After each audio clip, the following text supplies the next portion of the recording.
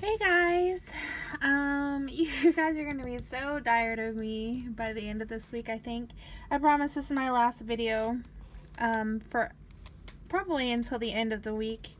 I made another flipbook, and as you can see, this is Halloween.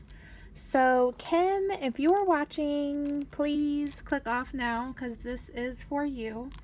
Kim, who is Snapdiva1, and I decided to do a Halloween flipbook swap. And so because I've been on a roll, I decided to go ahead and knock this one out for her. It is very thick. I'm kind of afraid it might fall apart on her. But I do want to show you, I did something different with the binding on this one to try to reinforce it. And on the side here, there is some of this corrugated cardboard. This is one of those card bases from Recollections. I just cut these down, folded them in half, and tried to score them, and then glued those on, and then I put the washi tape over as just an extra measure, and also as decorations. You can see on the back here, I've got the corrugated cardboard on here, and so far it seems to be helping because this book is way too thick. I didn't mean to do it that thick, but you guys know I get crazy with embellishing. So this is the front here. I really love it. This is a Recollections paper pad. This is really like the only Halloween stuff I bought last Halloween, and I love it. It's called Midnight Magic, and it's all like blacks, grays, whites, and gold, and then some cream. So I used that paper pad. This is a frame, American Crafts frame, and there's just like some mixed embellishments, a lot of Michaels, Jolie's, super old like Martha Stewart, and as I've said in my previous videos, I've just been stash diving. So there's a mix of Halloween items and then also items that aren't necessarily Halloween, but they match the color scheme. So that is the front. And then this one folds a little bit differently. It's a tri-fold, and then it also has a fold that flips down.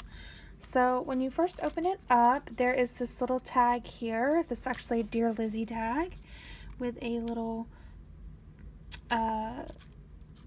glittered spider.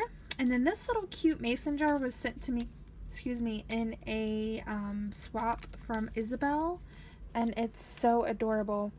So I added this little googly-eyed skull, and I just adhered it with a piece of washi so she can take that off and use it. She could use the tag.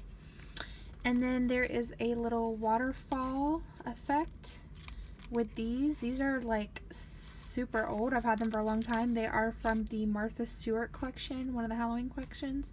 It's just adhered down with a piece of washi, and I just put some little spider Martha Stewart stickers on there, and there's the doilies and the webs, so there's that there. And then there's just like a little scene here. There's a little mad scientist with his little potions and some little spiders. And then on this side here, there's a little mummy, and there's a little picture, and then this is a little ephemera she could use, and these are actually, I don't remember the brand, but I decorated this up with a sticker, and it just says love, and then this one says watch out, the witch is in. And a lot of these are, again, things that have been in my stash from Martha Stewart. I haven't really bought any Halloween stuff, surprisingly, in a while. I haven't really loved any of the collections, and that's saying a lot because I love Halloween. So then you can see this is where it opens again. And there's a tri-fold, and then this actually, I'll show you this one first because this flips down. I just have adhered on here some tags. These are from Martha Stewart, and so I just have those on there with some silver paper clips. And then there is a little pumpkin guy, some Recollection spiderweb bling with spiders, and then this little Halloween, again a sentiment I've had for a long time, and a little bow.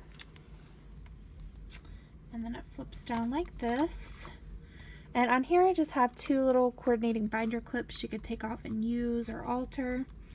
And then there's this skull that says Fright Fest, as well as a little key and another little skull with Boo.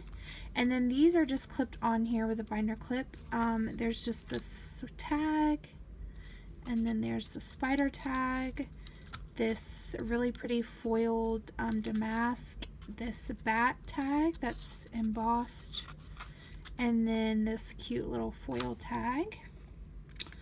And then on here, this one I just kept basic because it's just a gold sheet of paper, but I adhered down this rub-on that has these spider webs and spiders, and I still wanted you to be able to see some of that. So I just included a little, this is a little black banner she could use. It's a stitch banner. And then there's a sheet or a little piece of this bling, and there's this spider web punch border, as well as this little title. It says Bat, Spiders, and Eye of Newt. So that's just on there. There's a little googly eye bat, and then this is just a little banner. So that flips back up.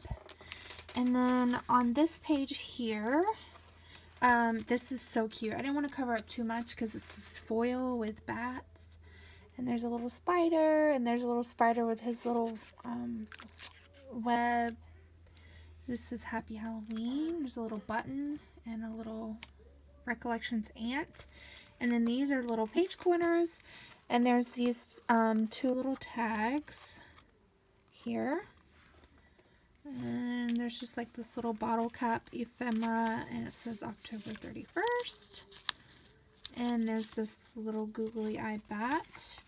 And then this one here is just a little Frankenstein. It says double, double, toil and trouble, fire burn, and cauldron bubble.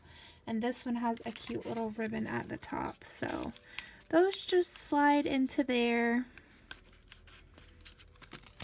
Just like that. So there's a lot of little goodies she could take off and use. Probably a good idea because this thing might explode if she doesn't. Because it's so thick. Again, I didn't mean to do that, but I wanted to do a different type of fold than I had done. So I don't think I realized